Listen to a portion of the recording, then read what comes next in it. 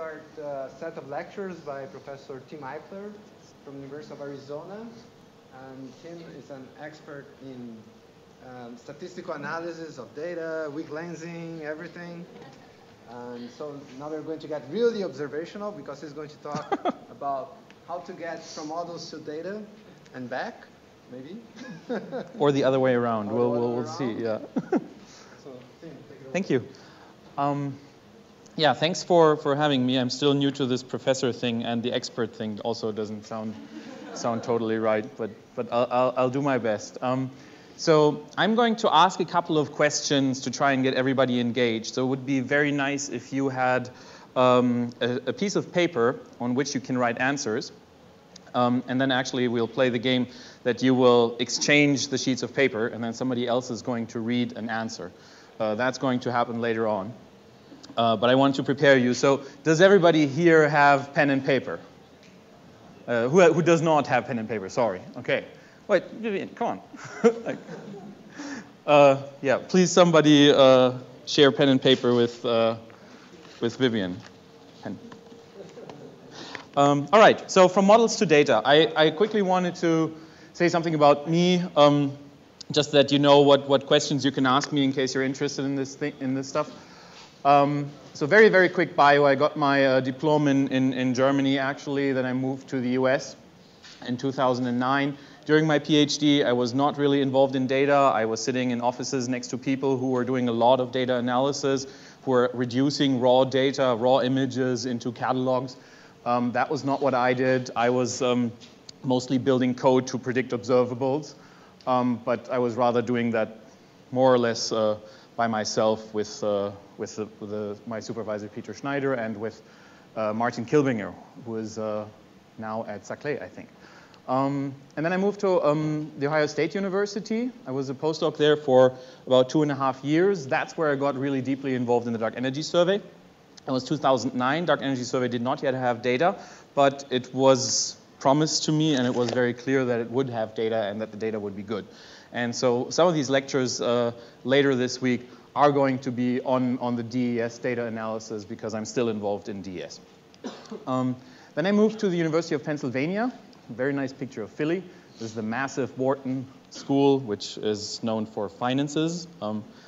And the physics department is exactly the opposite of that. It is a very small, old, and the AC is not working building. So, yeah. That's where I also got involved in LSST, the Large Synoptic Survey Telescope. So that's kind of a successor mission of DES. It's going to be deeper, it's going to be wider, it's going to be better in very many different aspects. The data analysis is going to be more challenging and more complicated. And so being involved now in DES is an ideal preparation for later working on LSST. Then, okay, I got an offer from NASA to be a staff scientist there. That's very hard to reject, so I took that offer. But it is a very different change of environment when you go from a university to a national lab to a NASA lab. That's very different. But it was a permanent position, so no-brainer, took it. That's where I got involved in WFIRST and SPHEREX. So those are, because NASA is space, it's a space mission. It's very difficult to continue on ground-based surveys when you are working at a NASA lab, I can tell you that. That's something somebody should have told me before. WFIRST space mission that is going to launch in 2025. SPHEREX is a smaller scope all-sky survey. It's not going to be as deep, but it's an infrared all-sky survey in 100 different bands. Going to launch in 2023. And yeah, just very recently, so since August 2018, I then moved to the University of Arizona in beautiful Tucson, which is surrounded by mountains and deserts, and this is the green oasis of science, as I tend to call it. Okay, so lecture content. This is a quick overview about the lectures of this week that I'm about to give. It might change depending on how I feel tonight or tomorrow. So, and also if you want it to change in some shape or form, if you're interested in a certain topic, just talk to me after this lecture, and I will try to build it into the next. Today we're going to cover overview concepts of data analysis with cosmological surveys. And this is going to be very, very shallow. I'm going to say shallow. So it's going to be just an overview, just the concepts. It's an abstract level. There is not going to be a deep dive in any one of these topics. But what I would like you to understand at the end of this week is how a multi-probe analysis in a cosmological survey is actually done. And that is very complex. And so it might be useful to just get a broad sense of overview of all the ingredients that are needed. And then we'll have some deeper dives later this week. Lecture 2 is going to be a pragmatic introduction to some of the useful tools of data analysis, such as a Fisher matrix or an MCMC algorithm, so just how do you sample a parameter space. And that's going to be some coding that's going to be involved there. Does everybody here have a laptop or sitting next to somebody who has a laptop? Who does not have a laptop and does not sit next to somebody who has a laptop? Okay, great. Next question. Who here does not have Python on their laptop of any shape or form? Okay. Excuse me? It's quite easy to install Python. Yeah, it's very easy, but I wanted to know. So if you don't have it, install it, please. It's going to be, most of the stuff that I will show is Python 2, but I don't think there is a version problem. So great. You're going to work a little bit in teams, and that should be easy given the amount of laptops that are around. Lecture number 3 is cosmological surveys from weak lensing to multi-probe analysis. We're going to go through some of the aspects that went into the DES analysis and also some of the other surveys that are happening at the same time, like the kilodegree survey and like the hypersuprime-cam survey. And we're going to mention a couple of cosmological tensions or non-tensions that exist in this realm of photometric cosmological surveys. And then lecture 4, I hope that we've reached the goal that we can actually either do an analysis of DES data, a very simplified one, or that we can run some forecasts for LSST and WFIRST, because it is important to explore how a change in survey strategy and how a change in systematics mitigation ideas, how that actually affects the science return of these missions, and that's what forecasting is about. So people sometimes think, forecasting, that's so boring and it's so easy. It's definitely not easy. It might be boring, I agree. But in principle, what you're trying to set up is a simulated likelihood analysis of the actual thing. You want to come as close as possible to just swapping out the theory data vector with an actual data vector that has been measured, and you should be able to run the whole analysis as if without very many changes. And that is very complex, that is very involved. But only if you set up such a machinery, you can actually forecast the science return precisely. So a lot of forecasts that are out there in the literature are not necessarily that meaningful. They are only true if you make the very specific assumptions and approximations that those authors have made. And it's very important to remember that you have to set up a very complex analysis framework such that you can get precise forecasts for these missions. And then from time to time, I'm going to sprinkle in some cosmological results of contemporary surveys into these lectures. Right, to get the most of these lectures and exercises, please bring your laptop. And there is a 2-stage homework. One is please install some Jupyter IPython notebook. Please try and have this ready tomorrow. And then there is a second part of the homework, which is to download the software package that was released together with the desk science requirement document. So just some background information. Science requirements are always important for surveys to define, because then you know what your goals are, right? Before you deploy this huge machinery of a collaboration, you have to know what are your goals, what are your requirements for certain aspects. How well do I have to measure shapes? How well do I have to measure the astrometry? How well do I have to measure photometry, et cetera, et cetera? Those are science requirements. And there exist very many documents for LSST and for DESC. DESC stands for Dark Energy Science Collaboration. That's the dark energy collaboration that's the science collaboration that is going to analyze LSST dark energy data. And in this document, we have actually done some forecasts for LSST. So if you download the software package, it's like approximately 300 megabyte. It should be a standalone version of a code called Cosmology that I'm working on. It's a very slim, trimmed down version, but you should be able to reproduce these forecasts. And it would be interesting, I think, for you to reproduce some of the LSST forecasts that were published in this document. This was recently put on the archive. Well, it's not that recent. It was 6 months ago. Rachel, me, and very many others. Rachel Mandelbaum, myself, and very many others were involved in this. So there's very little to non-coding experience required. I'm sure there's much, much better coders in this room than I am. And I think I can do what is required here. And yeah, if you work in groups, there is one important aspect that I would like you to take care of. If you should discuss things, you should pair code even, and you should make sure that people who might not be quite as strong, that they can ask questions. So if you're a very good coder, just don't plug away and forget about your environment. Try to get the others involved as well. So asking a question, can you explain this code to me?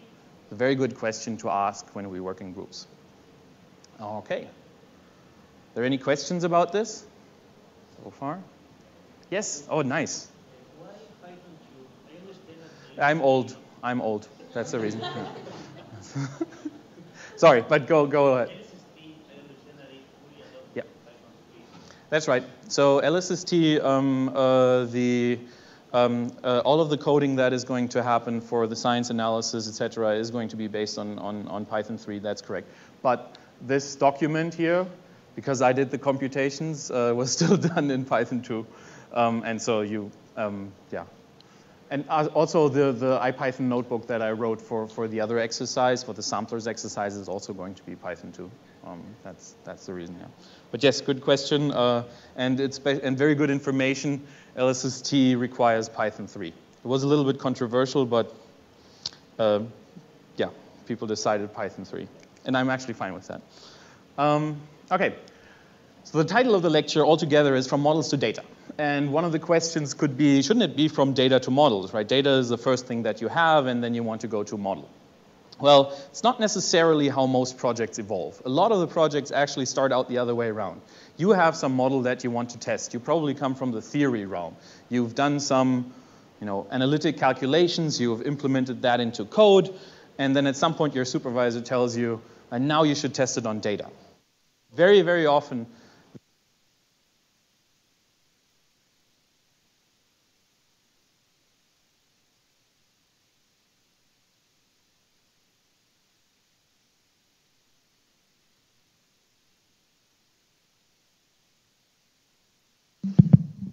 change the batteries. all right. There's very many cables and things here, but I'll do my best. Right, so very often you start out with a model and theory project, and then you are supposed to apply it to data at some later point. And this is also how this lecture is going to be structured. Mostly we will talk about the models and the theory, and then there will be a data connection from time to time. And it's very important for students also to realize that this connection to the other realm, to the data realm, is extremely important even if you do most of the work in theory. Because sooner or later you will have to understand, if you want to deploy your project on data, if you want to apply it to data, you will have to understand data. You will have to know what are the uncertainties that I actually have to model in my analysis framework. Otherwise you will be one of these very many theorists who just take their code, apply it to data, and then the result is not necessarily meaningful. And that has happened in the literature, and I would assume that students here would not want to be some of these people. So knowing the data is a prerequisite. You don't have to understand every aspect of image reduction. That's not what is meant here. But you have to understand what are the uncertainties. There's many uncertainties in the data reduction process. And one should not assume that what you get from the catalog is perfect. It is not. So any column in a catalog should come with an uncertainty column. And you should be able to model that uncertainty as well as the observable. Right, and that also gives you a lot of street cred in the community. So for this or that? This is actually okay. If my left hand gets tired, I can switch. This is also what gets you a lot of street cred in the community. So if you are able to talk, to basically wander between worlds, to go to the theorists and talk theory, to go to the data analysts, to go to the data reduction people and talk aspects of data reduction, then that is quite powerful. I think I'm going to switch back because this has an echo.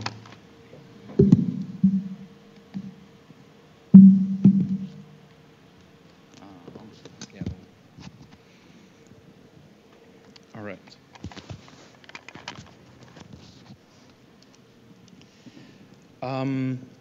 Photometric cosmological surveys. So this is a timeline that I quickly wanted to throw out there because it might be useful for you to understand when I refer to these different endeavors, what am I talking about? And generally in the community, people refer to these surveys, and it is useful to have a quick overview. So in the past, people have been analyzing something that's called the CFHT lens survey. That's now done for, well, actually not too long ago. There were still papers published on this. Now the community has moved on more to analyzing the KIT survey, the dark energy survey, the hypersuprime survey. So those are currently photometric cosmological surveys where you can download data and where you can have a look at it yourself. So all of these already have public versions out there. That's not necessarily the latest version, but it's very interesting to look at this. What do I mean when I talk about photometric surveys? Who knows what that is? Yes? Sorry, say it loud. Yeah. What is a different kind of survey? What is the difference? Well, there is spectroscopy, where you analyze the spectroscopy of an object. Yeah. In photometry, you have different bands, and for each band, you obtain a value, and you try to see the spectral energy distribution. Yeah, very good. Yeah, there's many types of surveys. There's also radio surveys, there's CMB surveys, right? But as you said, there's spectroscopic surveys that measure the precise redshift of galaxies, where you get in spectra for every individual object. There's photometric surveys, which is basically a camera pointing at the sky, and then it has a certain filter, and so it observes every object in multiple bands in multiple different colors. And that does not give you as much information as if you have a spectrum, but it allows you to observe much, much, much, much faster. So you get many, many, many more objects in these photometric surveys. But the third dimension is less precise. Okay, so these are photometric surveys that are going on right now. These are surveys that are coming online in the future, and it's perhaps good to know that something like Euclid and also WFIRST have a spectroscopic component. They do have a spectroscopic component, but they also have an imaging component. So it's a satellite mission. Those are both satellites missions with multiple instruments on board. LSST does not have a spectroscopic component. So LSST is a survey that is going to map the visible sky that it can observe from its position in Chile every 3 nights in about 6 bands. So it gets lots of images of these objects, but it does not get spectroscopic information. WFIRST is going to map, the nominal survey size is 2,000 square degrees. The nominal survey size here is 18,000 square degrees. You can see this is supposed to illustrate the area that is covered by a survey. This is supposed to illustrate the depth of the survey. This has a much higher number density of objects. WFIRST goes deeper. It is supposed to observe 50 galaxies per square arc minute. LSST is more like 30. But all of these numbers are subject to different cuts. So whenever somebody tells you, yeah, number density is 30, you have to ask, well, what exactly are you talking about? Is that the raw number density that you get off of the image immediately? Is that the number density you get after you've made all the quality cuts?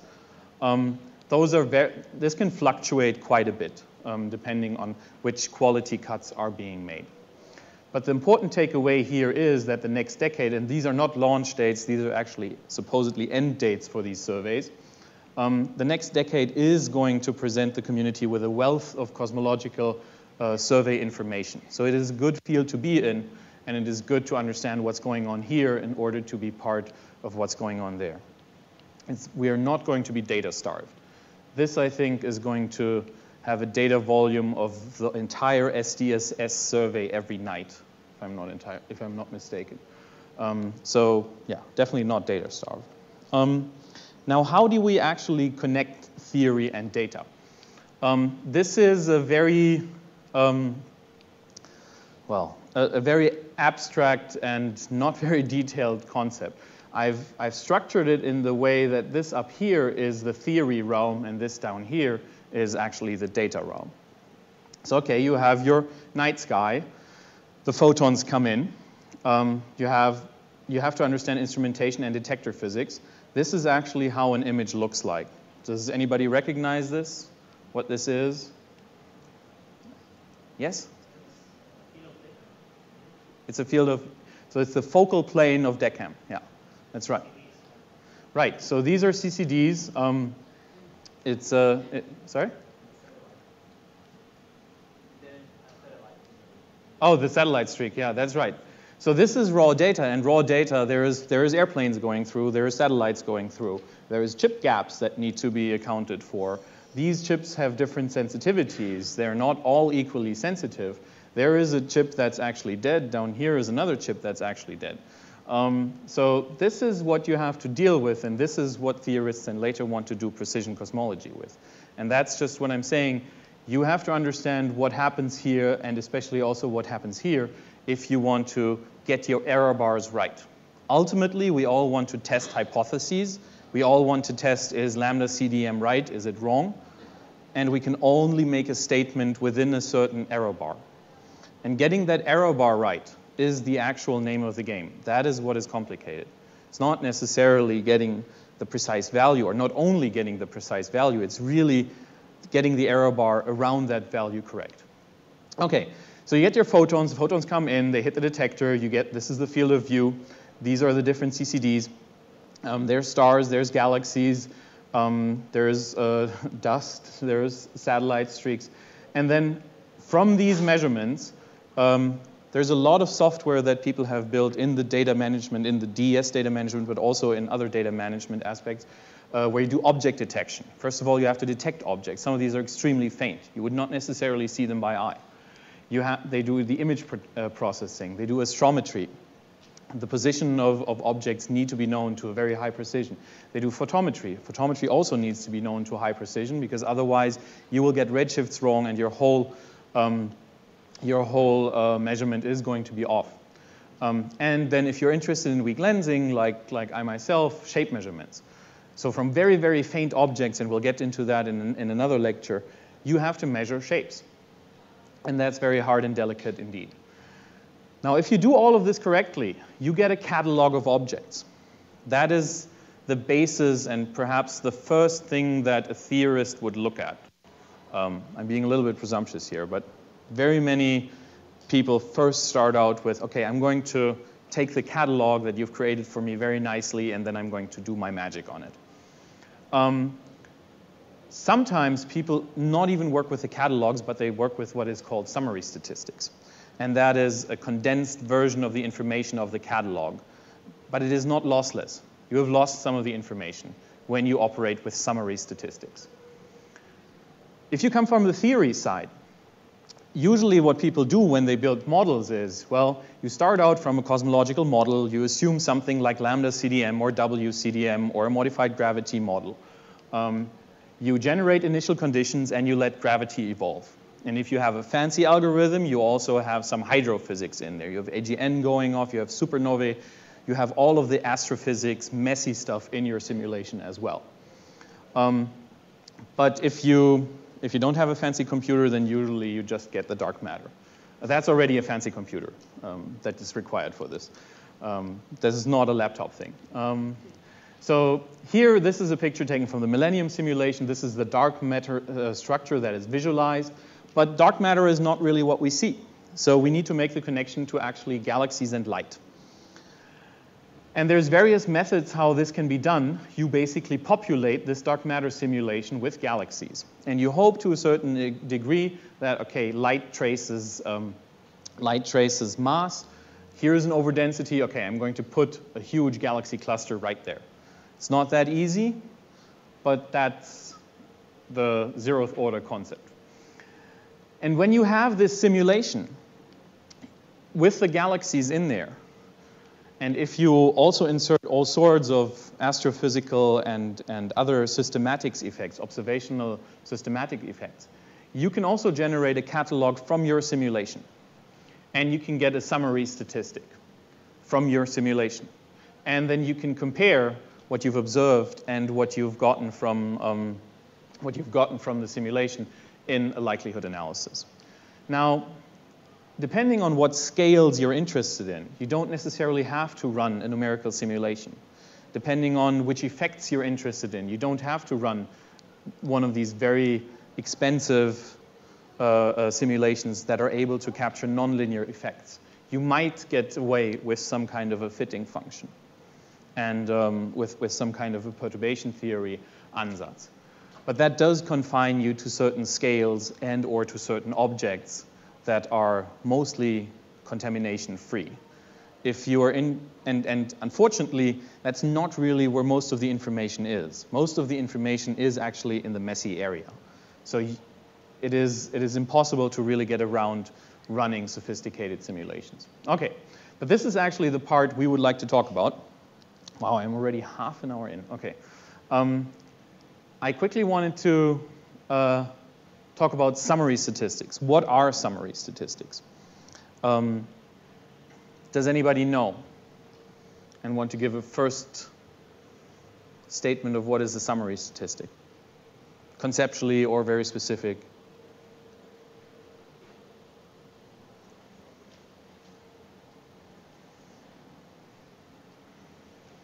Who here has never heard the word summary statistic? Okay. Okay. So the majority has. So you should roughly know what it is.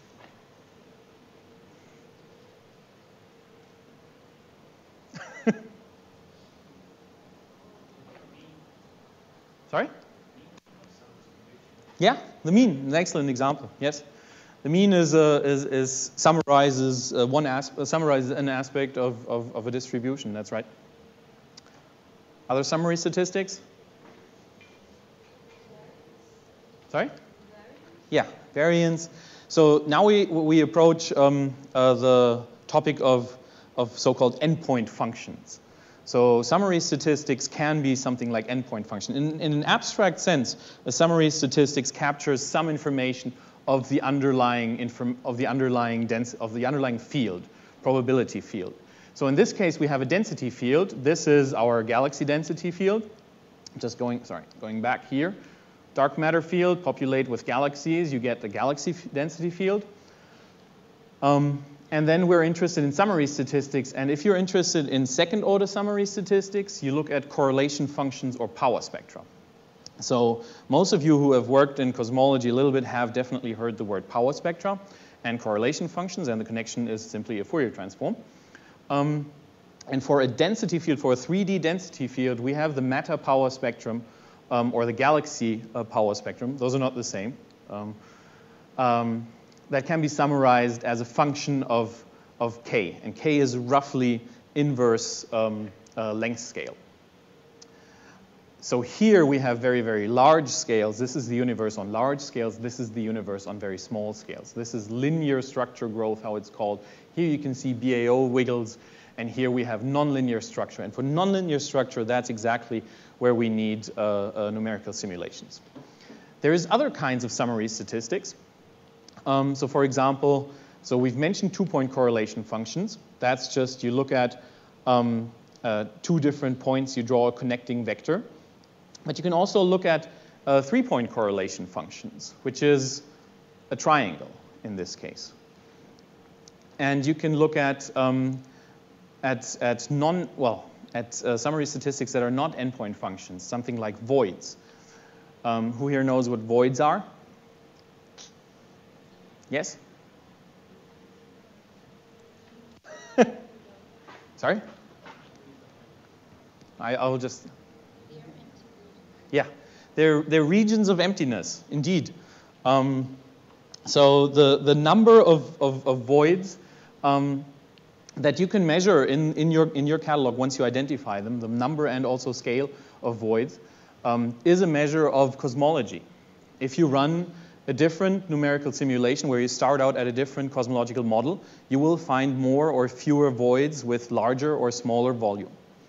And the opposite of a void, in principle, is a cluster. So a void is an underdensity, where there is less matter compared to the mean of the universe, or the density contrast is less. Whereas if you have a cluster, then you have an overdensity. And the number of clusters that you see as a function of mass and redshift is also a summary statistics of that density field. Okay, then there is something that's called gravitational lensing. So for now, we've just looked at the connection between, we've just looked at the galaxy density field, and we hope that the galaxies kind of trace the dark matter. But there is a different effect, and gravitational lensing traces the dark matter directly. It is sensitive to dark and luminous matter. So the idea of lensing is just depicted here. You have a galaxy, it emits light. There is a huge overdensity in the way between the emitting galaxy and the observer, and you can see that light follows the geodesic, so it is actually bent. So you can, if there is an extremely strong lens, as is here depicted, you can see this galaxy multiple times even. But that is not necessarily true for what we call cosmological weak lensing or cosmic shear, because there the effect is much less strong. So here we have this massive galaxy cluster. There's a huge gravitational force that is present in this vicinity. But if we look at the universe as a whole, if we look at the dark matter distribution, and that is depicted here, then the gravitational strength there is much less. So cosmic shear is usually not what you see in these pretty pictures with like multiple images that are behind a galaxy cluster. It is something much more subtle. If this is the dark matter distribution, then you have light that is emitted from faint galaxies, and it travels through this dark matter distribution, and there is very, very small deflections that happen due to the gravitational potential change that this light ray encounters. And so what you as an observer will see is a small distortion of that galaxy. So something that is an ellipse will be at the end a little bit more an ellipse or a little bit less an ellipse. And this can be measured statistically. And the statistical properties of this two-dimensional shear field that you observe when you measure the galaxy shapes, so you can measure the shapes directly to the shear, and the statistical properties of that shear field, they reflect the statistical properties of the density field. So you measure the shear field, you measure statistical properties like 2-point functions, 3-point functions, and then you can relate these properties to the actual matter density field. And that is a direct tracer of dark and luminous matter. There's no assumption like, I think my galaxy is, I have a lot of galaxies over here, so I think I have a lot of dark matter over there. That's not weak lensing. Weak lensing is immune to any assumptions in this realm. Okay. Yeah, and this is just the projection in 2D. And if you could see the dark matter, you would kind of see that galaxies like this one align tangentially to these overdensities. But there's lots of uncertainties in weak lensing, and we'll probably go into those in another lecture. Okay, please take out one of these papers that I mentioned at the beginning. Just take one paper sheet. Describe what summary statistics are conceptually. Just write down a couple of sentences, or 1-2 sentences. Can you name summary statistics of cosmological observables? We heard 2 already. Those are not the ones that are most commonly used, but I mentioned a bunch of them. And what's your opinion on why don't we use the catalogs directly? Why do we go through these summary statistics thing? Why don't, I've mentioned galaxy catalogs that we obtain from the images. Why don't we use those? There's another question, why don't we use the images directly?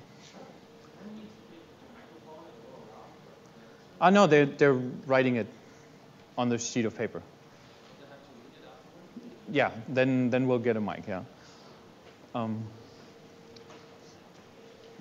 Okay, so the idea is you write it down. You will just exchange it with somebody, so nobody has to read their own thing, but do make it legible such that the person who's reading your stuff can actually do so. You can also discuss and work in groups. This is fine.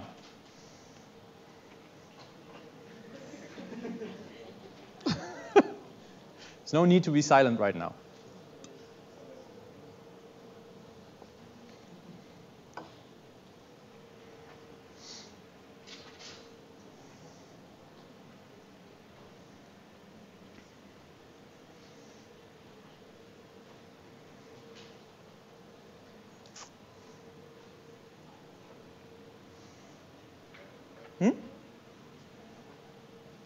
Do you want to know the time, Vivian? It's like 2 or 3 minutes more.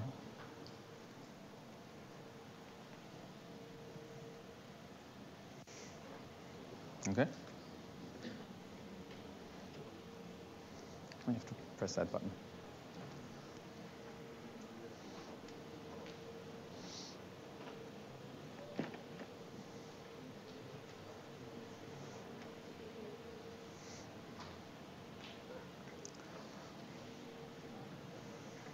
Talk and discuss. I mean, especially the latter question is something that you can discuss. The others are, I mean, I mentioned that. That's fine. But what's your opinion? Why don't we use the catalogs directly?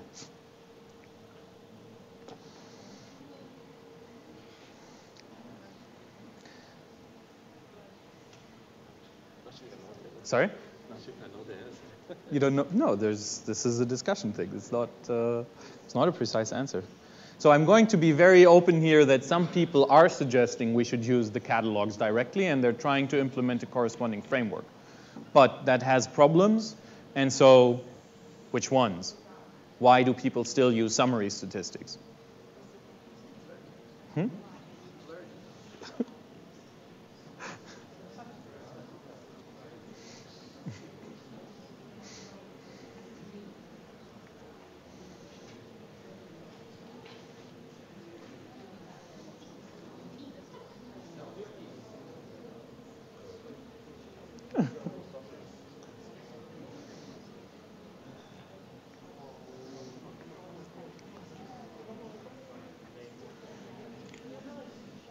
All right, 1 more minute.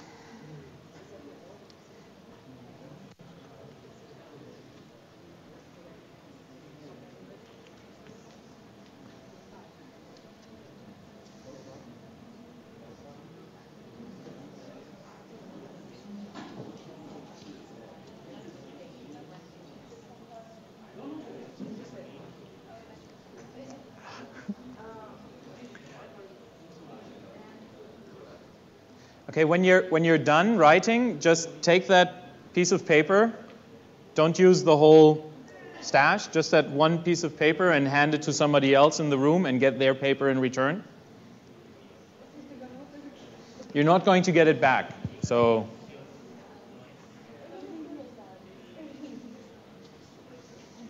just that one piece of paper. You're not going to get it back. I'm just saying.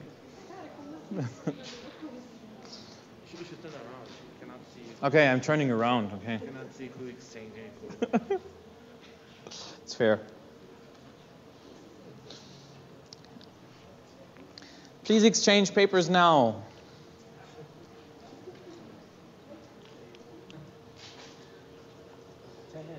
Should cut down, count down.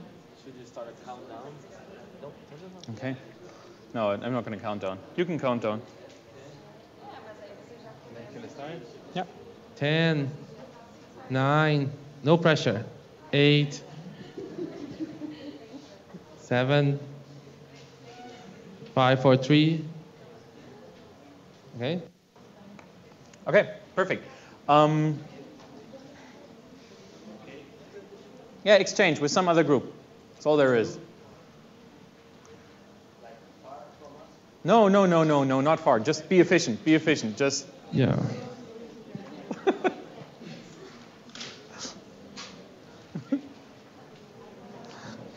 Okay. Okay, who would like to read? Who would like to read? There's no pressure. You're reading somebody else's answer. Okay, perfect. It's not your fault. What are summary statistics conceptually? They content most relevant information of the data. In principle, they are moments of a probability distribution. Moments characterize fully the distribution, for example, endpoint correlation functions. Yeah, that's very good. There's not much to add, except for perhaps it's not guaranteed that these summary statistics capture the bulk of the information. That's actually something that you would hope and something that you should make sure of, but it's not guaranteed. So, for example, to what order of n do you have to go to capture the information? Where is it contained? It's not that clear. Somebody else, the second answer, please. Thank you. And thanks to the anonymous writer.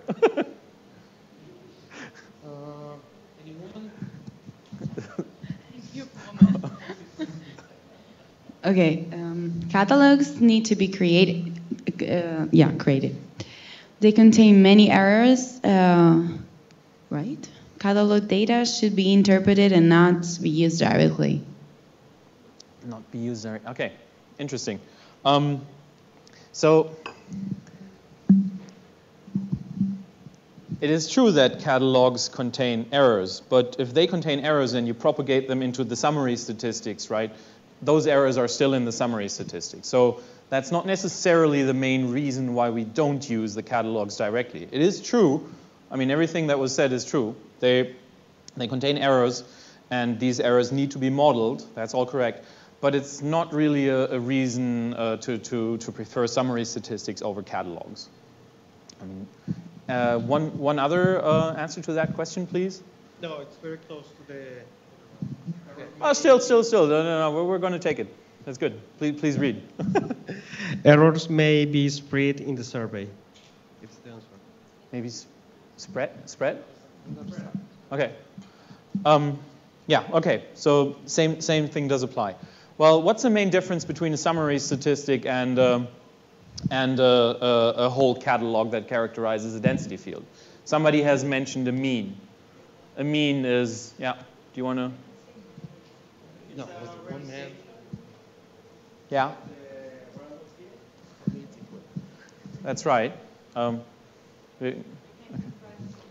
I think at the catalog you have a lot of extra information, and when you are working with summary statistics, you kind of selected what information is relevant for your analysis. Mm-hmm. Yeah, that is also one reason. That's right. You can make selections on the catalog as well, actually, right? You can make cuts on the catalog, and you could work with the catalog.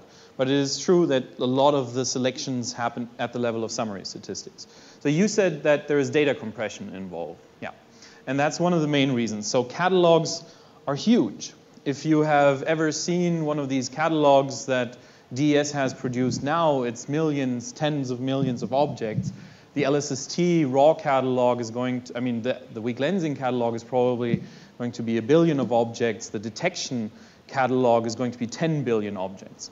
If you're looking at some simulations that LSST has created without any magnitude cuts, so meaning there's all these very, very faint objects in there, that is a number density of approximately 1,000 galaxies per square arc minute. I mentioned other number densities on one of the very early slides. It was just 30 or something like that, right? But the catalog that is created out of the simulations before any cuts is 1,000 objects per square arc minute. And now you can do the math. There's 18,000 square degrees. 1 square degree has 3,600 square arc minutes. You can calculate how many objects are in this catalog. That's a lot. So dealing with that number of objects is just very, very hard. And that's why people usually compute summary statistics to have a condensed version of that information, but it can be processed more easily in a likelihood analysis. Now, the very advanced computer people obviously feel challenged by something like that, and they would like to do likelihood analysis at the catalog level directly. It requires them to build a forward modeling machinery that can generate lots and lots of catalogs as a function of cosmological parameters, going through all of the steps. So dark matter simulation, galaxies on top of it. Then they actually also have an image simulation pipeline where they map how the telescope would observe these particular objects. And then they create the catalogs again. So this forward modeling machinery is extremely expensive, and there's a lot of machine learning involved when people are building this, and they are not yet there. They can do this on they can do some version of that, but they cannot yet do the very sophisticated version that has all the ingredients in them, not by far. So for now, we're still doing summary statistics, and actually, we are doing 2-point functions. We have not even yet progressed to meaningful 3-point function measurements. So there's lots of room for people to shine, just saying. Okay. I was actually hoping that I was at this slide in just like 15 minutes in. This is going a little bit slower than I thought. Sorry. What connects data and models? So first of all, you still have that participation form from that other group, right? Please answer this. Which one of these figures corresponds to data? Which one corresponds to the model realm? And then if you had to describe what you see here on the left and if you had to describe what you see here on the right, please do. Just one sentence. So we're going to do this much shorter. This is just like 3 minutes. Please answer these questions quickly on that sheet that you got from the other group, and then pass it on to somebody else.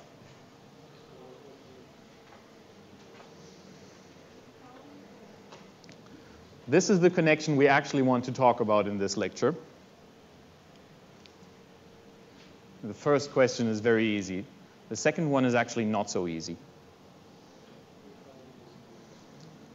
And I'm looking for an abstract description, right? You don't have to know exactly from which survey this is and et cetera, et cetera. But what do you see here?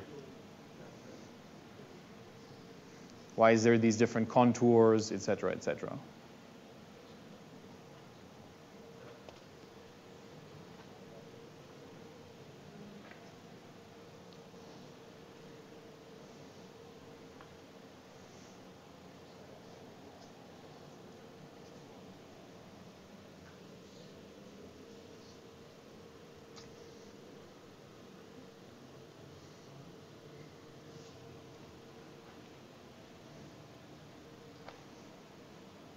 And you should, again, be discussing, especially the second part, that can't be so easy.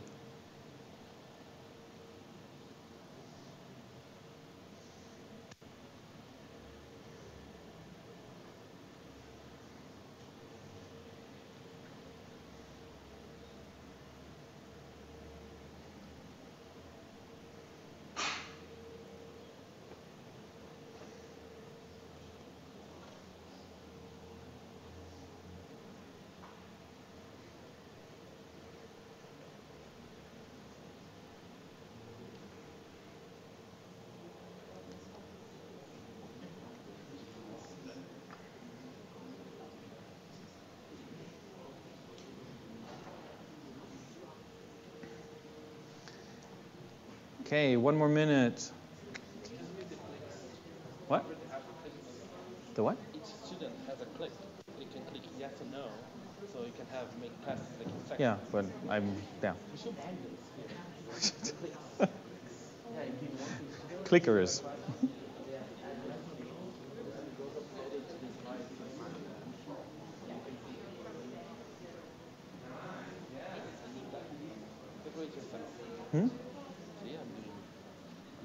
Gender equality, yeah. That's very good, yeah. Okay, please exchange your paper sheets with somebody else. Finish your sentences and exchange them. Should go.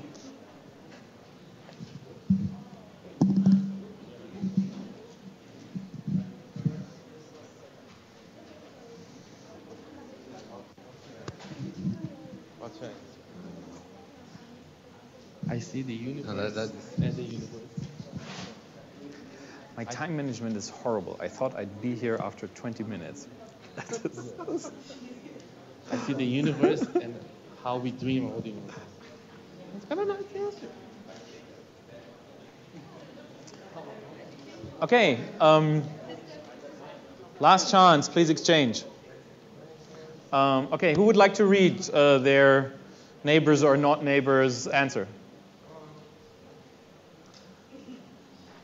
The first one is a giveaway. Yes. Perfect. Yes. Well. Left is the model. Sorry. Left is the model space, and right is the data space. Yep, that's right. And because that was rather easy, please read the second one as well. Yeah. So left is the likelihood analysis to estimate cosmological parameters from a summary statistics, and right is the dark energy camera CCD's raw data. Yeah. That's right. So, I mean, we've already discussed this, and what you can see here: satellite streaks, there's stars, there's galaxies, there's the individual chips and gaps. And this, indeed, can you quickly read that part again? That was just the first. Likelihood analysis to estimate cosmological parameters from a summary statistics. Yeah. Okay. So a likelihood analysis was performed, but I would not necessarily describe this as a likelihood analysis. Would somebody else want to? To read their version? Man, are you time to shine? Come on. Somebody else shines. It's just somebody needs to read. Perfect. So the left side, we're trying to do constraints on values of cosmological parameters. Yeah. So this is called a posterior probability. And this is a depiction of the posterior probability in some version of model space, and model space is always characterized through parameters. So here we have two cosmological parameters, omega matter and sigma 8. Normalization of the power spectrum that, well, this is S8, that's a combination of sigma 8 and omega matter. Sigma 8 is the normalization of the power spectrum, basically tells you how much clustering of matter there is in the universe, and omega matter is the matter density parameter. And these are just different data sets that have been analyzed here, and these are the marginalized distributions where you integrate over the other dimension. So this is the 1D distribution in S8. You have integrated over the uncertainty in omega matter, and this is the marginalized distribution of omega matter. You have integrated over the uncertainty in sigma 8. Okay? This is how you can project down from a higher dimensional parameter space into a lower dimensional parameter space. You integrate over the uncertainty of the other parameters. And let's face it, in this analysis, there were more parameters to begin with than just two, right? So lots of these parameters that went into this likelihood analysis, they're actually hidden here. They have already been integrated over, or the integration has happened over their uncertainties, and that's already included here. That's what's called marginalization. You marginalize over these other parameters. Okay, now we're going to get into what does this blue arrow mean. So back to the main question, how do we connect models and data? This is one of the main equations that people who are doing statistical inference, Bayesian statistical inference,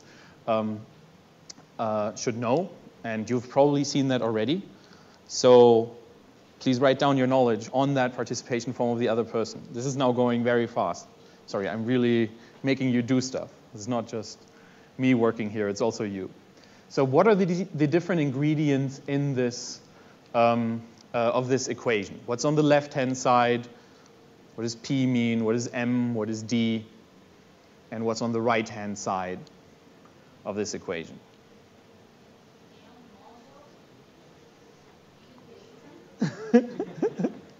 Yeah, that's very good. M is model, D is data, that's right. And now you have to basically make a sentence of what is this? You should write it. No, wait. This is just one P.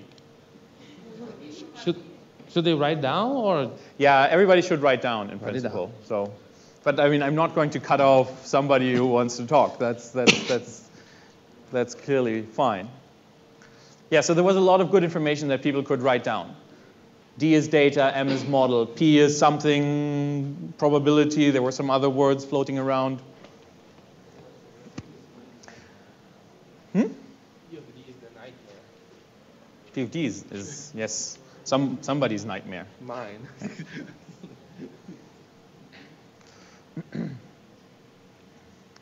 This is the problem we're trying to solve. Sorry. We want to get here, and we have this. So we have data, and we want to get to these contours. I've already said that this is a posterior probability.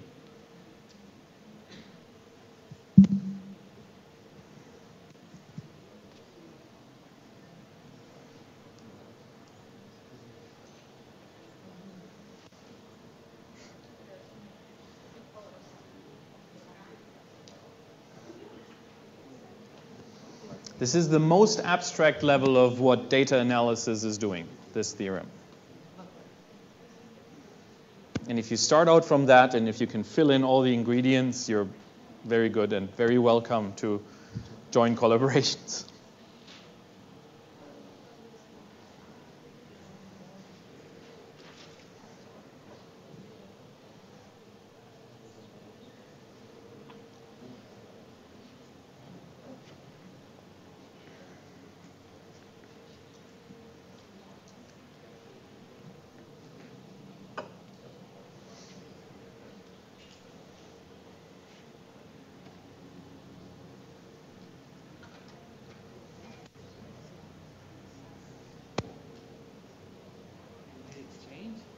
Yes, they should exchange. So when you're done, please do exchange. You can start exchanging now.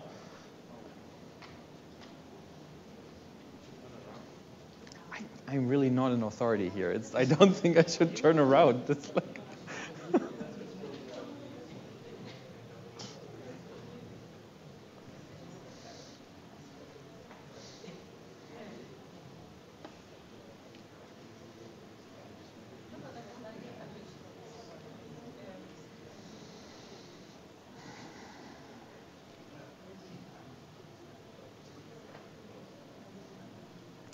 Okay, 1 more minute. We're going to exchange at exactly 3 p.m.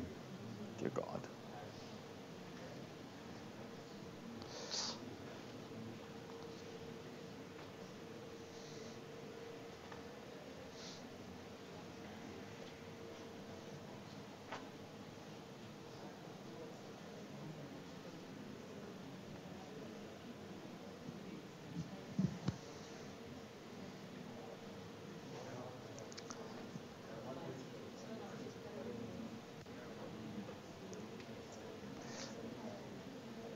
Okay, please exchange now, and somebody please read.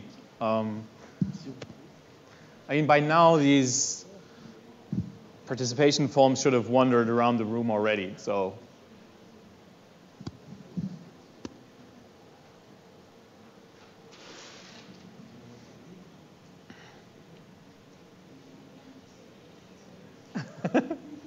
Just read somebody else's stuff? Yes. I think on the left we have probability of a particular model given a data, given some data. Yeah, that's right. So this is called the posterior probability. Right. This is what happens after you've done this calculation. Okay, what do we have here? What are the ingredients? This is what we want, right? This is what we can plot. This is actually what has been plotted here. So what's on the right-hand side? The likelihood, so the probability of getting the data given the model. Yeah. And the other one is the prior, so the assumption on the model. Okay. And there is the probability of getting some data. It is the evidence, but I don't really remember the... Yeah, okay. This is also not important for purposes here. Vivian would object that. For some people, this is very important. So this is the evidence, but for our purposes here, this is a normalization factor. This is useful when comparing different models, when doing model comparison, actually. But for the purposes of working within one model, this is just a normalization, a constant. Those two are the important ones, and you've correctly said this is what we want, posterior probability. This is the likelihood, as a probability of the data given a specific model, a specific realization. And this is prior information that we have already. If we don't know anything, that should also go into the likelihood analysis, although that might be difficult. Non-informative priors is how it's called, are actually not that easy to generate. It's a very, very tricky business to identify the prior correctly. But if you're saying, I want to combine my new data set that I've gotten, like DES, I want to combine it with Planck. And if you assume that they're independent, then your prior can just be the Planck result. And you combine it with DES. Okay? In that case, it's easy. You know what the prior is. Planck gives it to you. And you combine it with your very sophisticated data analysis. If you're saying, I just want to know what my experiment in itself tells me, you have to generate a non-informative prior.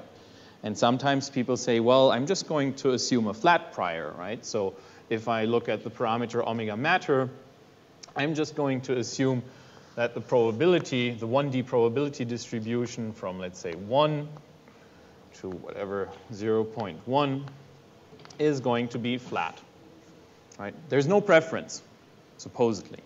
But you don't know how omega matter actually enters into the calculation of your model.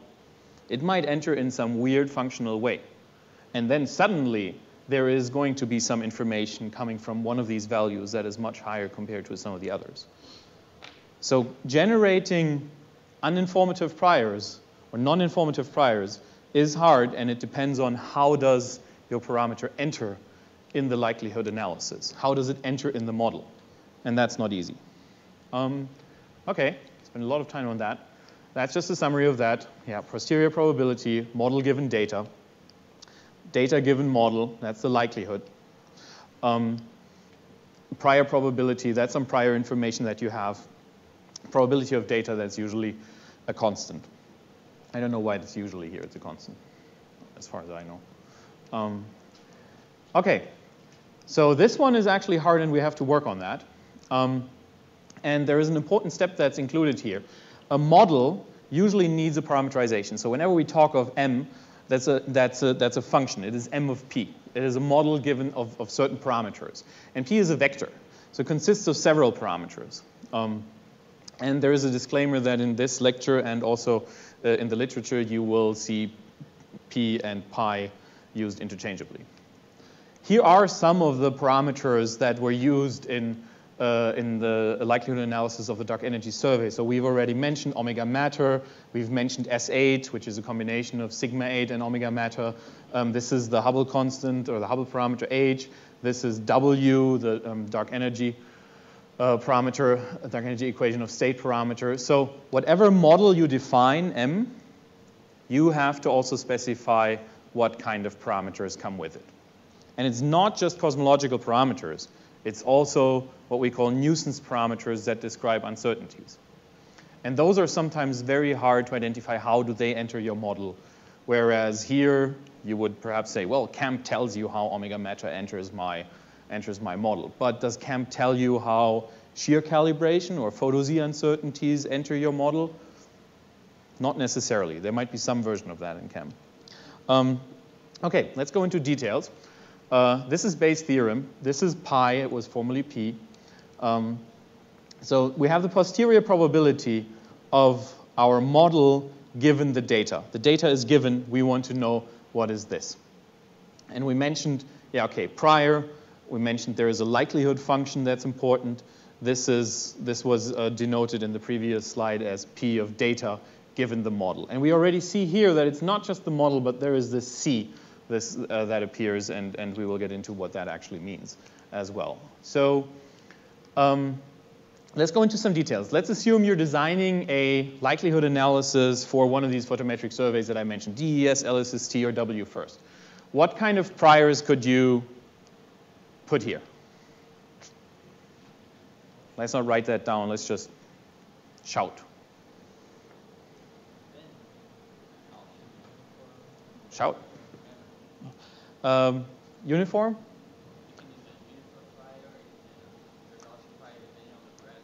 A Gaussian prior depending on the parameter. OK. Right. Well, so it's true that you can assume informative priors like a Gaussian prior if you have that prior information from some other source, right? If you think, I know the uncertainty on my shape measurements, I know this is the fiducial value, and then I don't trust it entirely, let's say, let's do this. This is M. M is frequently used for uncertainty on shape measurements. Let's say you have a fiducial value. Sometimes this is centered on 0, sometimes not necessarily. And from the data, you get some kind of a Gaussian with a certain width. So you get this either from simulations or you get it from the data directly. And then you can put this kind of a distribution, a Gaussian prior, on this parameter M, which is somewhere in this vector pi. That's right. In terms of cosmological information, prior information that we can get is from other independent probes.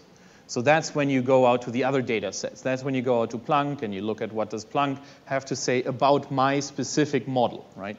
You cannot take a Planck WCDM analysis and then combine that with your lambda CDM analysis. You have to stay within a certain model, right?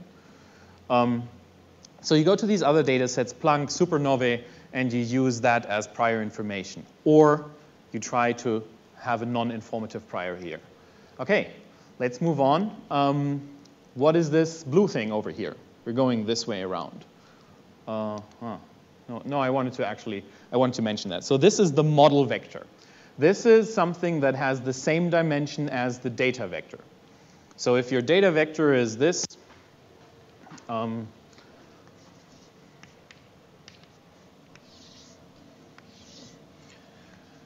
d1, dn, then your model vector will have the exact same dimension. And you can see there is a dependency here. So this means the model vector is a function of the parameters in my likelihood analysis, so of my model. I have specified a model. The model has 26 parameters.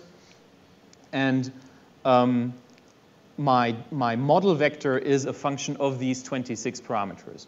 And making that statement comes with a huge amount of work because you have to develop the ability to predict this model vector as a function of the 26 parameters, right? There has to be that connection. It's not really trivial to build something like that. When you change omega matter, you have to have a machinery that tells you what is the change on the model vector. When you change any one of the shear calibration parameters or photo Z parameters, you have to have a machinery that tells you what is the change on the model vector. And it is important to note that these model vectors, they contain the exact same quantity conceptually as the data vector. And the data vector we've already discussed contains summary statistics, right? So the model vector also contains summary statistics.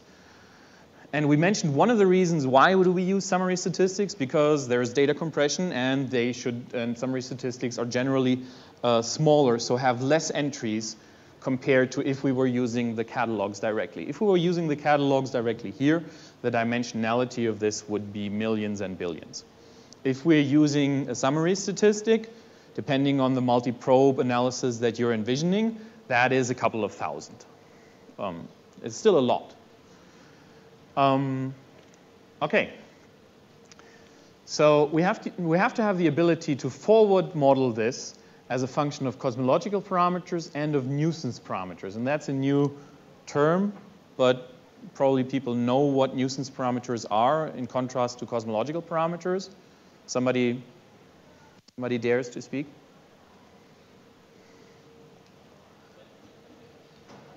What are nuisance parameters? Wait. First, come on. You've already said something, so you. Anybody else who wants to comment on the term nuisance parameters? Yes? Would be parameters that you would marginalize, that you are not interested in the final probability distribution. Yeah, that's right. That's exactly right. And it is also to some people very offensive if you call certain things nuisance parameters, because well, somebody's trash is a different person's gold, etc., etc. what are nuisance? I mean, of course, we're all interested in W, right? W is like the best parameter, the most important one. We're never going to marginalize over that. We're always going to show that. But sometimes a nuisance parameter is, for example, baryonic physics. How strong is AGN feedback in the universe, right? And if you call that a nuisance parameter and you go to the galaxy formation people, they're really interested in that. And they don't care about W, right? They would marginalize over W, and they would call that a nuisance parameter in order to get to the strength of the AGN feedback. So just a word of caution, nuisance is in the eye of the beholder. Nevertheless, for cosmological analyses, the cosmological parameters of interest, they are of order 10. The nuisance parameters that describe all of your uncertainties that you have, they are of order, well, several tens, perhaps even into the thousands. And that's where a very interesting research topic comes into play, which is parameter compression. We've already talked about data compression. So we're going from galaxy catalogs with billions of entries to like summary statistics, which have thousands. But there is also great interest in checking on, well, do I really need that many parameters, or are they heavily intertwined and I can probably reduce it to just 5? How many parameters do I really measure with my data? It's unlikely that you're going to measure 1,000 parameters with very high accuracy. Okay, so we talked about the large model vector. I quickly wanted to go over these again to make clear what goes into the model vector. So just very conceptually, if you have a multi-probe model vector, we already talked about this. This is there is one summary statistic that is called galaxy clustering. That's usually abbreviated as W of theta. And that in itself is a vector, which means this is not just a function of angular separation, but it is also a function of redshift. So you will start binning your galaxies. You chop them into redshift bins. And then you look at, and then you have the function of angular separation on the sky. And you will create many different data points of W as a function of how far are they apart. It's a 2-point statistic. And in which redshift bin are those. So this in itself is going to be a couple of hundred data points. We also talked about gravitational lensing.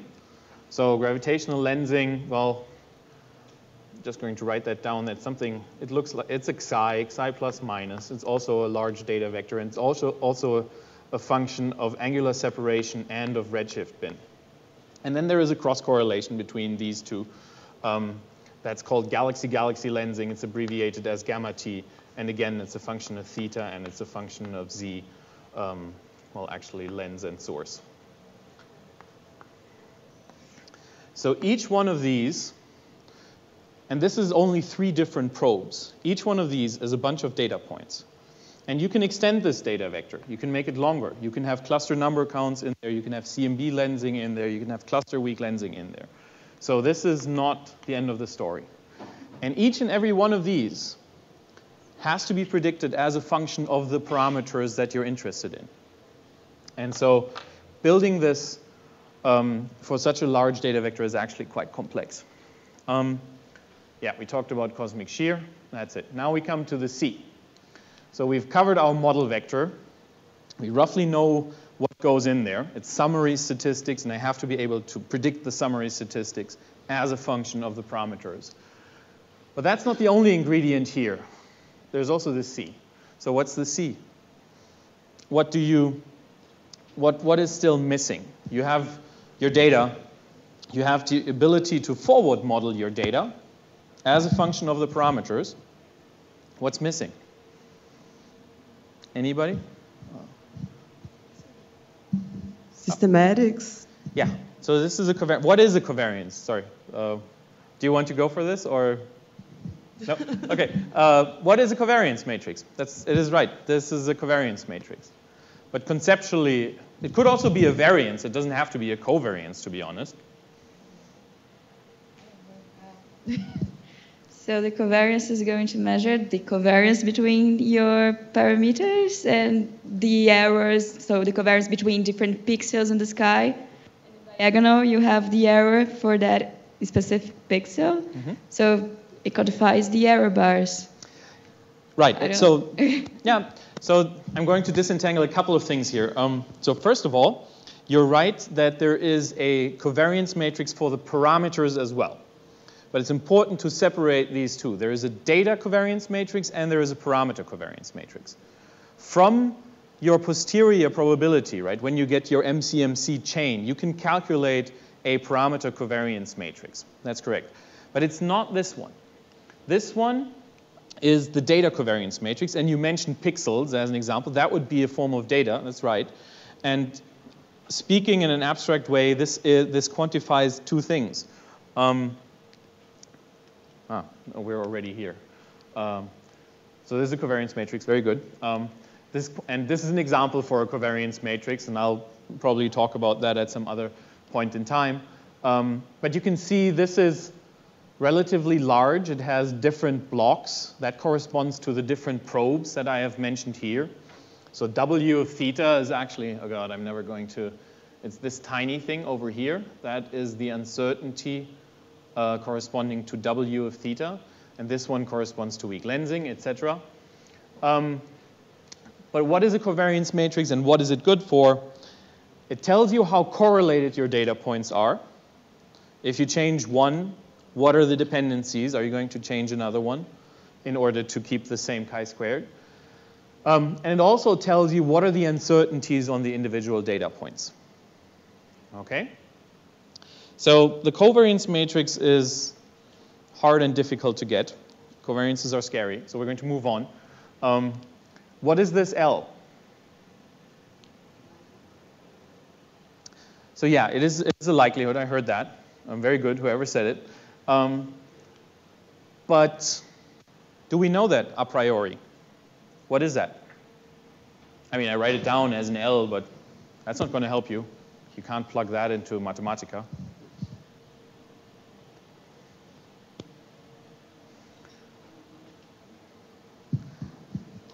Yes? It is the distribution of the difference between the model and the data. Usually it's a Gaussian, but it can be some other thing. Interesting. So let's stick with that last statement. Usually it is a Gaussian, but so why would it be a Gaussian? Asking everybody. And is it a Gaussian?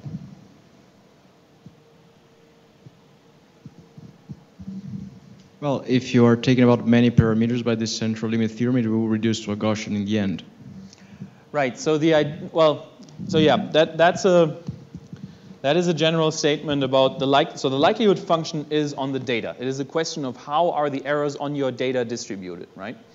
And so if your data in this case is a scalar, then that central limit theorem kind of does hold. But if that is a two-point function already, there's not necessarily a reason why the central limit theorem guarantees that a two-point function. Okay, it's more complicated. Let's assume that your original data is distributed as a Gaussian, right? Your shear field. So the shear field that you have. Let's go back to this thing. The shear field that you have is distributed as a Gaussian. It's a two-dimensional Gaussian field, right? But now you're computing a summary statistics on that shear field. You're computing a two-point correlation function. So you have measured the shear. The shear is gamma. But now you're measuring something that is gamma, gamma. Two-point correlation function. It is not necessarily guaranteed that that is also distributed as a Gaussian. And then it is also not really guaranteed that if you have done this for multiple data points, for multiple size, that is still distributed as what is called a multivariate Gaussian, right? We're talking here about high-dimensional probability spaces as well. So it is exactly right that this can be a Gaussian. It is assumed that it is a Gaussian, but it is not at all guaranteed, and this is a topic of active research to quantify is it a Gaussian in the case of weak lensing? Is it a Gaussian in the case of galaxy number densities? Because imagine, because remember, the shear field is kind of Gaussian, but if you go to small scales, small separations, it becomes, because of nonlinear structure growth, it becomes non-Gaussian on small scales. So even that is not guaranteed for gamma on all scales that it is a Gaussian. And now you're doing this two-point function operator. And a lot of the nice probability theory kind of goes away. And you're sometimes rescued by the central limit theorem, but exactly when and in what case is not that clear. So what I did when I was young and had lots of time was actually I took a set of numerical simulations, 1,000 simulations that were all computed at the exact same point in cosmology. So it should be the exact same thing. And then you can, and then I picked one data point. So let's just look at this upper thing over here. And that corresponds to one particular data point. What is it? So it's psi plus, it's a correlation function of shear at redshift of 2, z equals 2, and what is it? Theta, 5 arc minutes.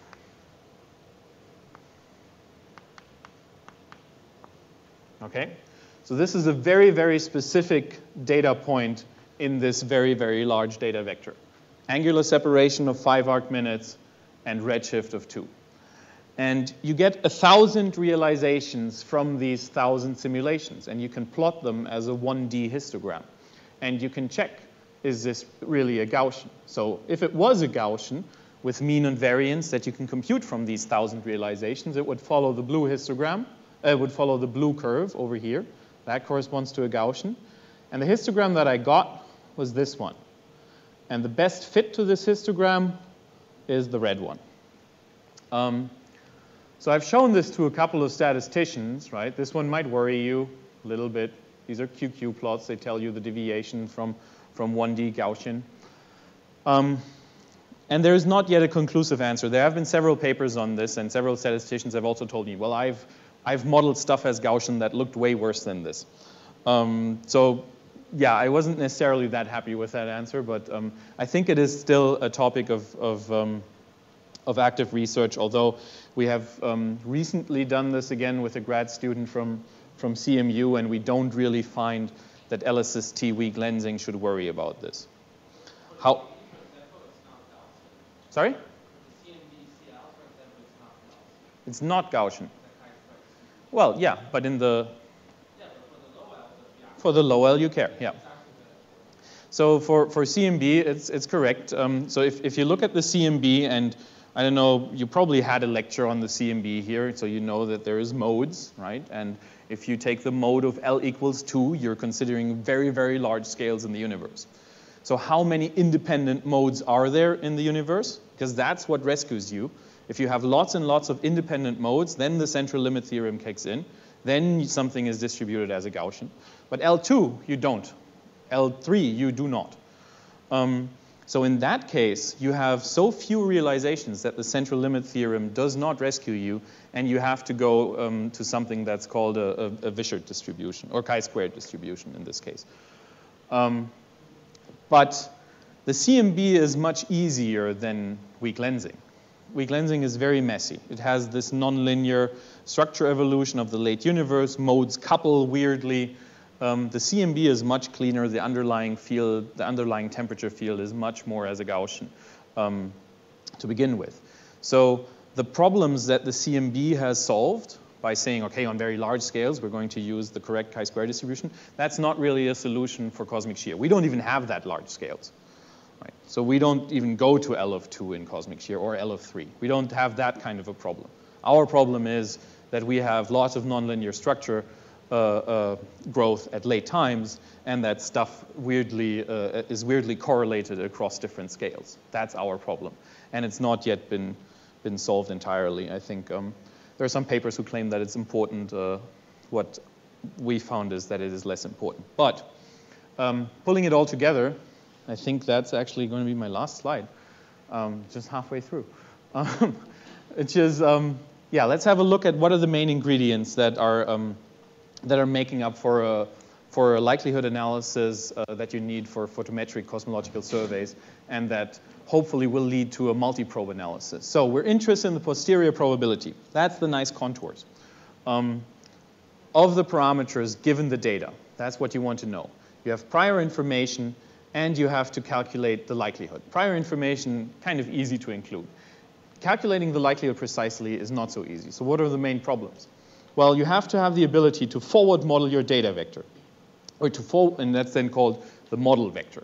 So you have to generate this thing, and you have to generate it for a lot of different pi's. So whatever you built here to generate this model vector has to be fast. Right? You can imagine that at some point, and we'll talk about that in the next lecture, you sample a parameter space, and you want this MCMC chain to move fast. You cannot have it stuck somewhere for like 1 minute and then move on another minute. These chains are long. They have millions of points, and that's not how long you want to wait. So this needs to be fast and still precise. And so that's a hard problem, and building software for that is not easy. It involves a lot of code comparison. It involves a lot of fine-tuning on like, okay, what precision of the integral is really necessary here? And then somebody says, okay, but now our analysis is going to smaller scales, and then whatever you set as precision of that integral is suddenly obsolete, and you can do it all again. So there's a lot of interdependencies that have to go into building something like this. The covariance matrix, crucial in order for you to get the right error bars. So this covariance matrix is, as we've seen, it can be large, it can be complicated. For our purposes of large-scale structure analysis, things are very, very heavily correlated. And so there's different methods for the derivation, ranging from numerical simulations to analytical methods to even methods to get it directly from the data. Getting this right will determine whether you get your error bars right on your model. And it will determine whether your statement, okay, lambda CDM is now finally falsified, whether that is correct or not, right? So it is critical to get this right.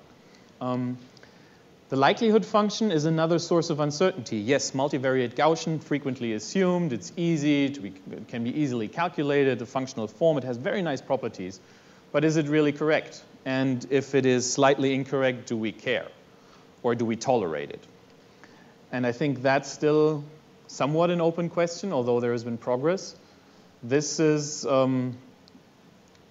solved for individual probes to a certain extent, but for multi-probe analysis, this is still not necessarily solved, and every covariance matrix is its own beast. So the things you need to take care of for building a covariance matrix, depends a lot on what exact analysis you want to run. So in order to get this right, you really need to create this feedback loop of like observations, simulations, and theory. That's really what can guarantee that you build a machinery that predicts your model vector precisely and that gives you the right error bars. Okay, and I think I'm going to leave it here, although I'm really not through. But I think this is a good place to stop. Thank you.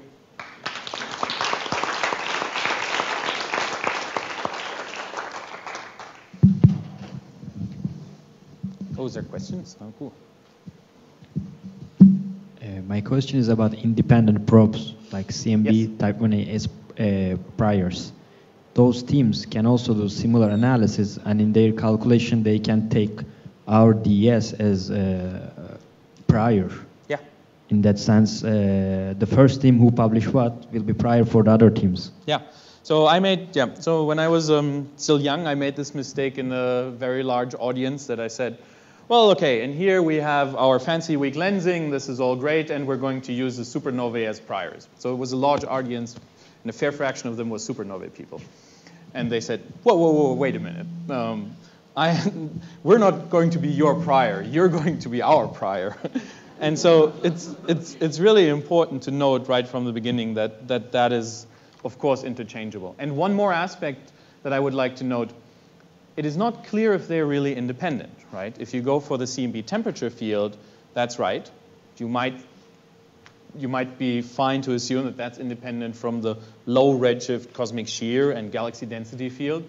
But if you do CMB lensing, there's clearly a correlation. And at that point, you can no longer use CMB data points here in the prior. You actually have to add it to the data vector and to the model vector. So then at that point, CMB goes in here. And at that point, you have to build a covariance matrix for everything you have here and CMB. So as soon as something is no longer independent, it moves from here to here, and the whole game gets much, much, much harder. And supernovae, yeah, you still might think, well, they're kind of independent. What correlation could there be? But supernovae are also magnified by large-scale structure. So there is some weak correlation. And it is unclear if, it is still not entirely clear if for the LSST year 10 survey, they can be assumed as independent. For now, they are assumed as independent. But strictly speaking, they're not. It's an approximation. What do you mean, the first team that, well, non-informative prior. You will have to build a flat prior for your model space. Yeah. And that's a difficult topic in and itself.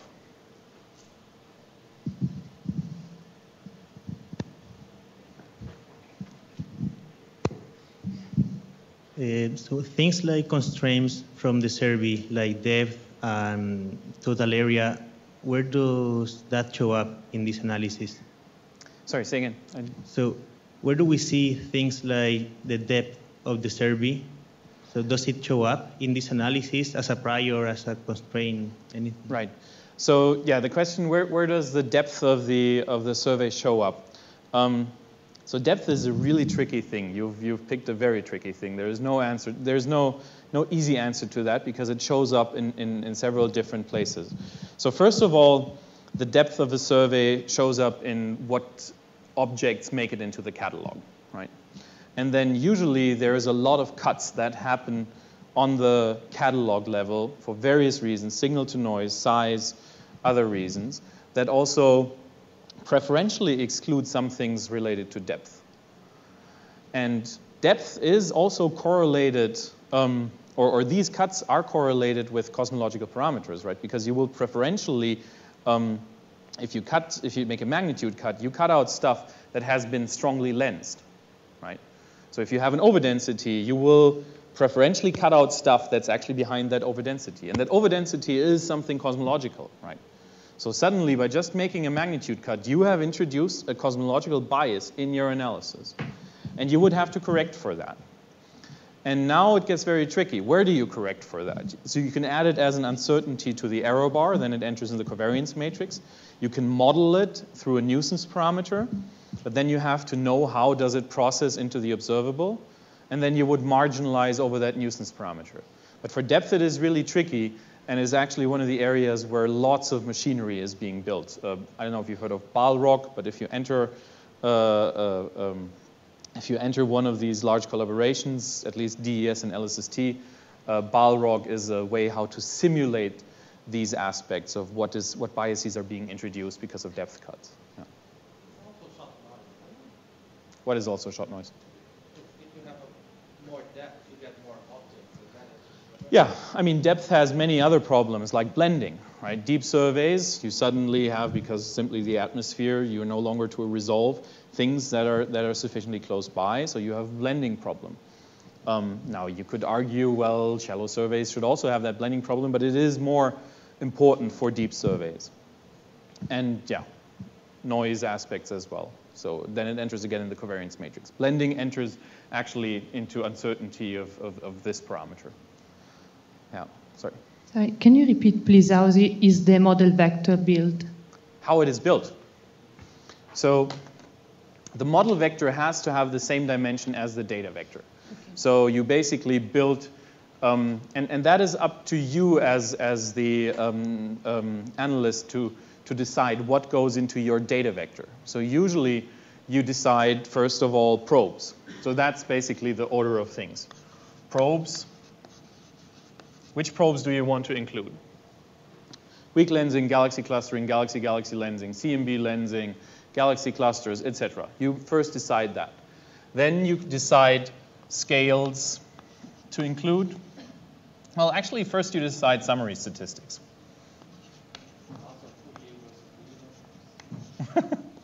Yes. Well, let's just subsume that under summary statistics. There's a question whether you want to work in Fourier space or in real space, indeed. But you have to decide which summary statistics amongst those probes, right? If you want to include weak lensing, you can include 2-point functions and 3-point functions, and so on. Or you can just do 2-point functions. So that's number 1. That's number 2. Number 3 then is scales and redshift. And redshift.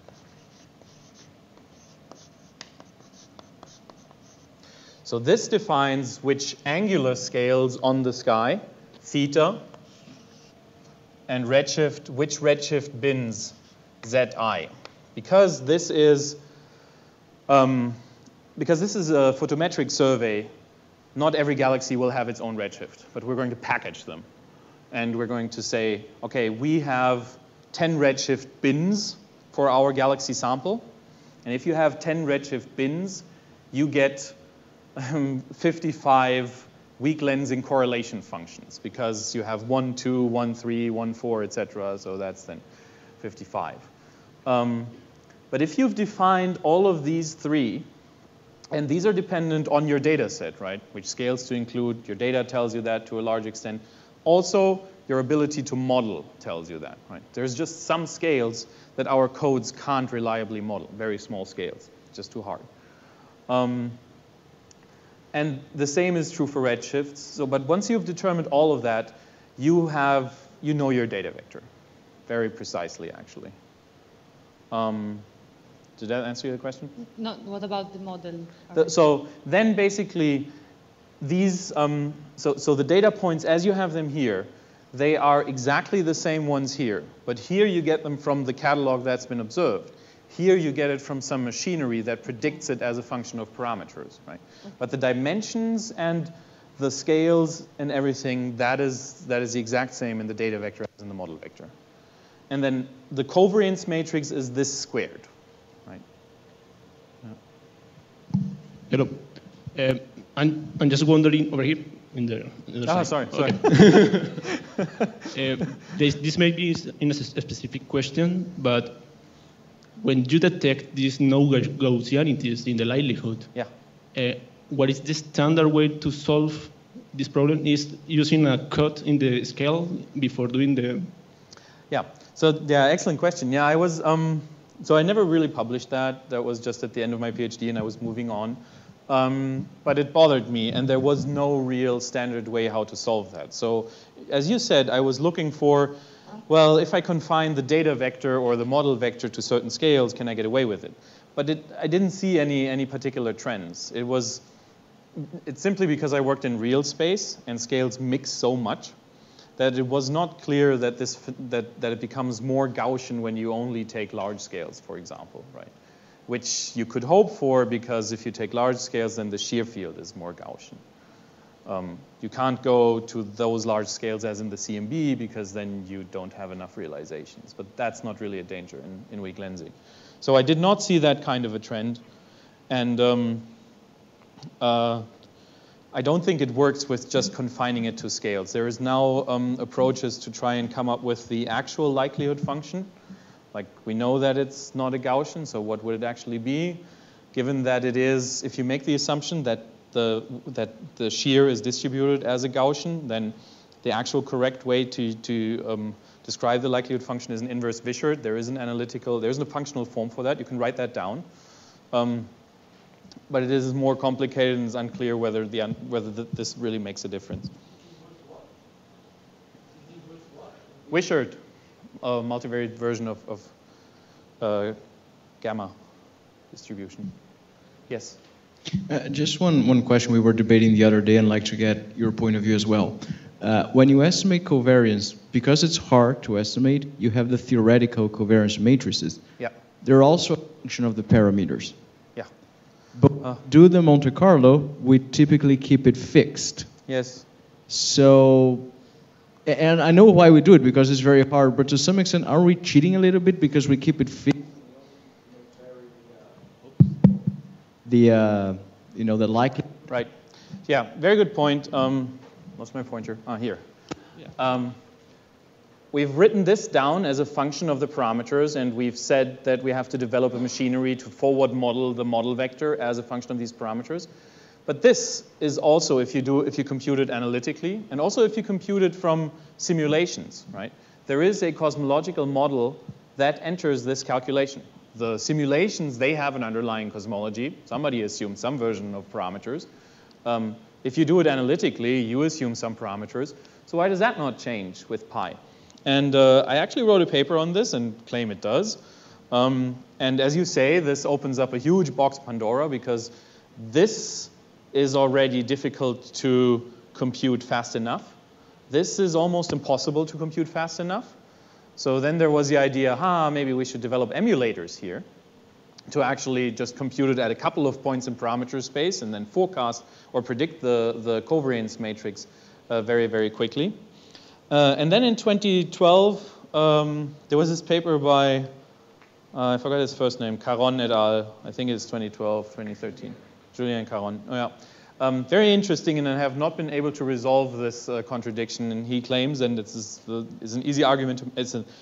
He very nicely makes this argument that this, if you do that, this violates the Cramer-Rao bound. And that again ties into the assumption of a Gaussian likelihood here, which the Cramer-Rao bound only applies if that's truly a Gaussian, and it might not be, right? But if we make the assumption of a Gaussian likelihood here, and then vary this as a function of cosmological parameter, we do violate that. I have not yet seen a way around this argument. I'm still somewhat in favor of saying that we should vary the covariance, because conceptually, what does it mean? Conceptually, this means we have a model to predict our error bars as a function of parameters, and if those error bars change as a function of parameters that we assume, we should vary it, right? That's an easy argument to make. So I've not been able to reconcile these two aspects so far. That's a good topic for discussion, because I actually in favor of not varying, because exactly of this paper, and at least for the CMB, it's very difficult to escape. There's a good topic for discussion, but you can think about doing things in ALMs, where you know things are covariant, strictly Gaussian. But now here we're doing CLs, and no, CLs are not Gaussian. So when you approximate to a Gaussian, it comes, when you approximate a chi-square distribution to a Gaussian, you should not make the covariance model dependent. Otherwise, if you do either through ALMs or CLs, you must have the same type of information, and you don't if you vary. It's a very beautiful paper you should all read. So maybe you can leave that for discussions? Yep. Yes. Okay, so let's thank Tim again for his lecture. Let's go for coffee. Oh, great coffee. I'm going to take this off now. Yes? Could you come back to the link for... Oh, right. Yeah. Yeah, very good. Good point. Sorry.